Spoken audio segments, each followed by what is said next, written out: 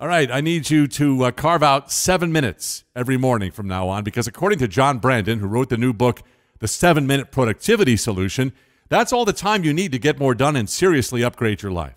So here's how Brandon recommends using the 7 minutes that you're going to carve out. First, find a quiet spot with as few distractions as possible, and then spend 1 minute just clearing your mind out, and then another minute taking slow, deep breaths. Brandon says the goal here is to be intentional about calming your body down and focusing your thoughts on the present moment. All right, got that? And then spend a full 3 minutes writing down what's on your mind. Set a timer if you need to, and then write down whatever's on your mind. And then spend 2 more minutes reviewing your notes and making a plan to act on just one item you wrote down. What's the point of this 7-minute solution? Well, Brandon says it's all about preparing for your day. The same way a golfer might prepare for a golf swing before they ever pick up a club, because whatever you write will represent what's most important to you at that moment.